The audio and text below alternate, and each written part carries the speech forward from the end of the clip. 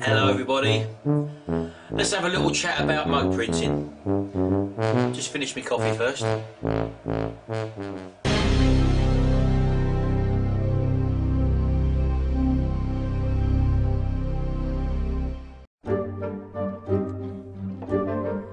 Right, get a lot of questions asked about starting up in the mug printing business. Obviously I've got my training DVD, which you can see a link to the description just below this video.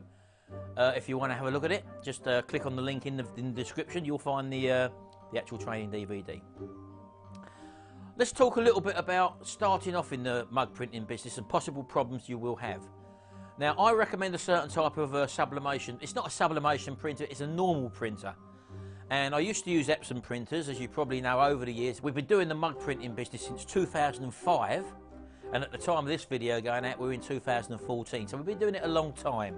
And we've gone through lots of different types of manufacturers and making a lot of mistakes until we've got now to a steady stream of constantly producing goods to a certain quality, and we've done that for many years. But at the beginning, you can get teething problems. Teething problems like using the wrong printer, using the wrong inks, or using what you're told is the right inks, but then encountering problems further down the line. And we've been through all that ourselves, so we know all about that. One thing that appears to have hit the market now is, I mean, we always get our blank mugs, and we've never had a problem with our blank mugs because we were sourcing them from eBay. Because mug printing is becoming more and more popular now, and it's more accessible to people now, there's been a lot of inferior sublimation mugs hit the market and are being sold on eBay. Now, typical example, here's a mug which has been printed by us, we've had for many years, and its colours are still vivid and there's not a problem with it. Here's a mug which was printed probably last year sometime, and as you can see, everything has actually faded on it. Here's another mug which is about 4 to 5 years old, and here's another mug which is probably about 1 to 2 years old. So, as you can see, we're using the same procedures, doing exactly the same things, but for some reason, there's been different results over longevity tests. And the difference is that we do tend to change suppliers and chop and change suppliers on eBay. And as a result of that, what we have now found, using our own research, as you can see here, historically, we can prove that although we're doing the same things when printing our mugs, something is changing. And the things that are changing are that you're getting inferior grade mugs, sublimation mugs, on eBay. More and more people are diving into selling like the white blank mugs, for example. And as a result of that, they're probably importing them from the Far East, as no doubt what the original ones was, but there's more and more people realising there's money to be made in selling the blanks now. So the companies out in the Far East, for example, may be a bit more dubious or not as professional as the ones which have been constantly supplying our countries with blank sublimation mugs, and as a result of that, they might be using a different quality covering for the mugs. Just to give you a bit of background, when you buy a blank mug, or a blank sublimation white mug, for example, to be printed on, what you're actually buying is a white ceramic mug which has been coated with a polyester type clear material all the way over. Now, this coating is what you need to accept your sublimated image on.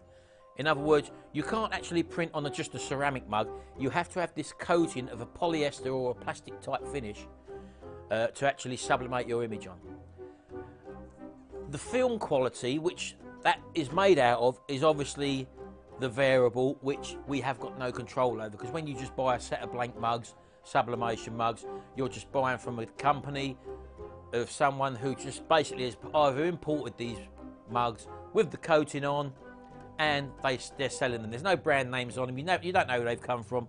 So that is a big problem, because as I said to you, I've seen definitely over the last year and a half, 2 years, we've seen a lot more people selling sublimation mugs on eBay, and we've tried a few different companies, as I said to you, and we have found that a lot of these companies who have just jumped in on the market of selling sublimation mugs are selling inferior quality mugs. So just something to be aware of. If you're getting mugs sent back to you by customers saying that they've washed them a few times, or they've had it about 3 months or 1 month or 2 months and it started to fade or it started to run, then you're probably getting the mugs from an inferior supplier. So what I would say to you there is don't go out and buy the cheapest mugs, what you see on eBay for example. You're looking for someone who has been selling them for a long time and who has got a good reputation and also a good feedback. And not only that, you may want to try the reputable companies who are known for selling this stuff online apart from eBay as well. Possibly visit a website of someone who deals with sublimation and stuff like that. They will obviously have a quality control system in place, whereas if their suppliers are supplying them with an inferior product, they will obviously do something about it as a big company, because they will not want the reputation of selling inferior quality gear. So be careful who you're buying your mugs off. Don't go for the cheapest one you find on eBay of someone who may have just started up. That's just something to be aware of. So I hope that was some use to you. If you do like this video, please do rate, comment and subscribe below. I always like to see your comments.